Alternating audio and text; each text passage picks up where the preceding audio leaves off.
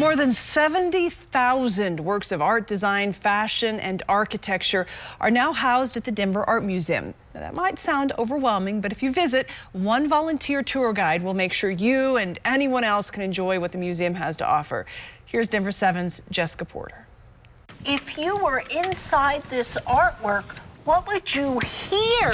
At the Denver Art Museum, something as simple as a painting. Rumbling. I like that vocabulary word, rumbling. Can evoke a wide range of emotions in these young minds. Sizzling. Excellent. That's great. And the questions being asked. What do you think you'd be wondering about if that were one of your houses? Challenge them to look closer. Sometimes you try to imagine yourself in that artwork and how you would feel.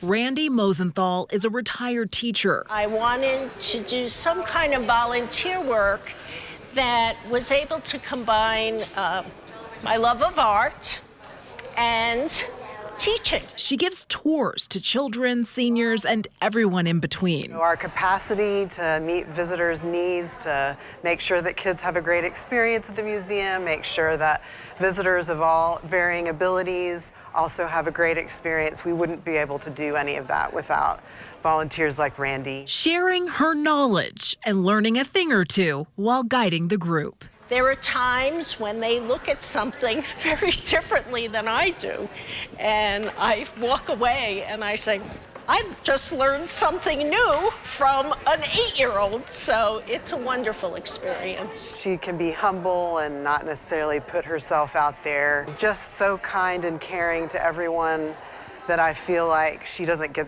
always the recognition, that limelight. That all changes today on behalf of Denver 7 and West Shore Homes. Because of all that you do, Randie Mosenthal, we want to honor you as the Denver 7 Everyday Hero. Thank you so much.